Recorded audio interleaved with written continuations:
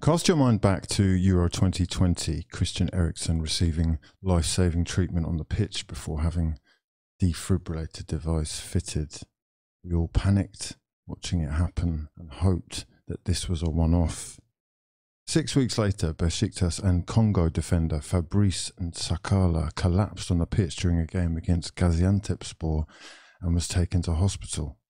This season I've had a little eye on Saliba and Guendouzi, obviously the Arsenal affiliation. Their time at Marseille has got off to quite a good start.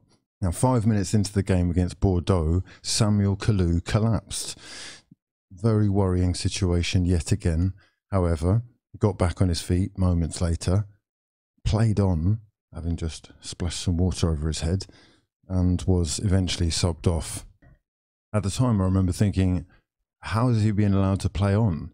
Last week, Sheffield United's John Fleck was rushed to hospital after collapsing during a game at Reading.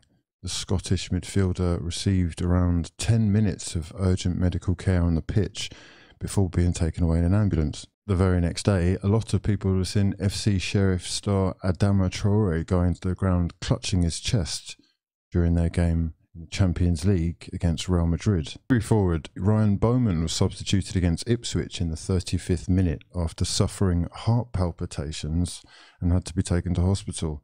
Manager Steve Cotterill saying the doctor said his heart was beating at up to 250 beats a minute. And of course, we have seen Sergio Aguero diagnosed with a heart problem at the age of 33. So, are we seeing a pattern?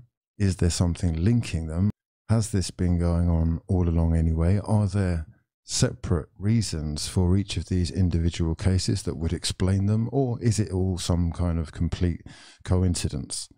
Now, you can see from the headlines here that pundits have been criticised by scientists for linking player collapses to vaccines, and leading cardiologists have said that the cluster of collapses in footballers is likely to be just a coincidence. I've watched football for long enough to remember a few examples from yesteryear, and I think I can say with some confidence that this isn't a new occurrence, but what probably is new is the amount of media attention that each case is receiving. Manchester City midfielder Marc-Vivien Foe died while playing for Cameroon in 2003. Fabrice Muamba collapsed during Bolton's game against Tottenham at White Hart Lane in 2012. And former Newcastle midfielder Cheick Tiote died in 2017 after suffering a cardiac arrest in training while playing for Chinese club Beijing Enterprises. What we do have in our hands, though, is 5 high-profile incidents concerning players who are very well known that have happened in quite a short space of time, but there have been a multitude in other sports and lower league games. Easy for the lower league and the semi-pro stories to slip through the net, but what you are seeing is it happening during live games on consecutive nights with players falling to the floor and either grabbing their chest or shaking. And with millions of people watching, that is going to be discussed. Heart problems are not unheard of, especially in football and on the pitch. And sometimes these things can be missed, or for no apparent reason, they can just happen. But people have the right to ask questions, and it's slightly insulting to people probably to just put everything down to coincidence. This was published yesterday. John Fleck's on-pitch collapse playing for Sheffield United was not connected with the... Quick to point out that Fleck had a separate medical issue which led to his seizure. A source close to the player said John Fleck's issue was not related. They go on to say there have been more than a dozen players collapse over recent months, including Christian Eriksen, Sergio Aguero, Wigan striker Charlie Wyke, is it Wick or Wyke? I don't know, sorry Wigan fans, being attributed to underlying or unknown heart conditions. Many scientists have angrily rejected the high-profile opposition to the, especially as the country braces itself for a possible wave of more cases. Omicron. Sounds like a transformer. This cardiologist, Professor Guido Pieles, says footballers need cardiac screening regularly and that there's currently no evidence to suggest heart problems are becoming more common. Aguero had been struggling with chest pain towards the end of the first half, and Barcelona's caretaker coach, Sergi Barjuan, said, "I was told he was feeling a bit dizzy. I've just learned that he was taken to hospital, and I can't say much more until I know." The striker had been having breathing problems and was later taken to hospital to have his heart checked. Aguero has been diagnosed with an irregular heartbeat, heart rhythm frequency disorder, which is something that he suffered with at the start of his career. This article is more than 3 years old. It's actually from 2018, but it is specifically focusing on more young footballers dying of heart problems than thought.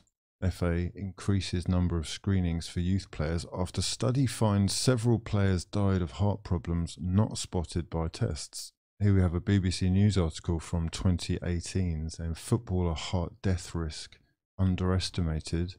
The risk of footballers dying because their heart stops beating higher than experts thought. Diseases that affect the heart muscle are silent killers. The first symptom can be the heart suddenly stopping. The dangers are higher in elite athletes because taxing the heart can trigger their underlying disease. Adrenaline, changes in electrolytes and dehydration all increase the risk of triggering a cardiac arrest. Now, Samuel Kalu also plays for Nigeria and he's collapsed for them as well in training. It says here he was taken to hospital on the eve of his side's first Africa Cup of Nations match, suffering from severe dehydration. So is he just not drinking enough water? I don't know anything, but I do know that it's not normal for, healthy, able-bodied young athletes to be dropping like flies.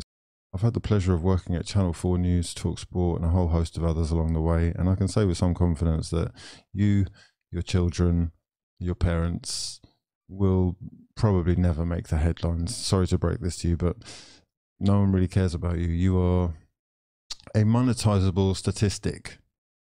The media do love a star though, obviously, because they're super monetizable. So it seems like a good time to talk about what's happening to sports stars.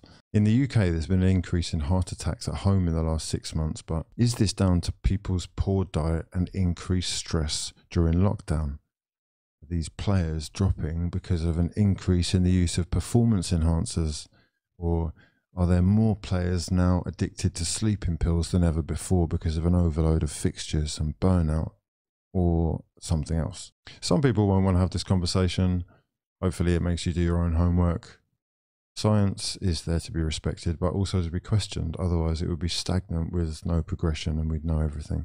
I assure you that I don't know anything, but it is worrying seeing healthy, able-bodied young athletes dropping. The safe assumption to reach here is that there are also thousands of unknown people, healthy and unhealthy, who are also collapsing in similar circumstances. Hypertrophic obstructive cardiomyopathy, nicknamed HOCM, is a disorder that makes the heart of young athletes operate like that of an 80-year-old.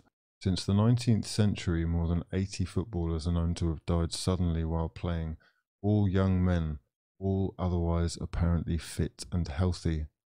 There is no secret why these sportsmen die or collapse. It is called HOCM. In most people, exercise is a key to a long, healthy life. In a very small minority, it can kill.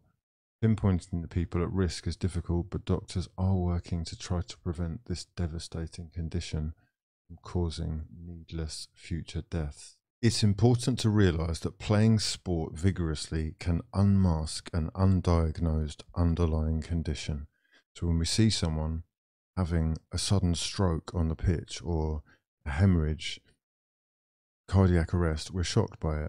These events aren't common, especially amongst athletes, but they aren't rare either. 12 young people under the age of 35 die each week from undiagnosed cardiac conditions, but only 1 in 45,000 sportsmen will suffer such a death. We are moving into an era where asking questions can get you cancelled, and it's no longer even acceptable to agree to disagree. This is about trust, about people not trusting mainstream media or authority, government. Let me know your thoughts in the comment section below. Please do subscribe to the channel if you're new, and be nice to each other.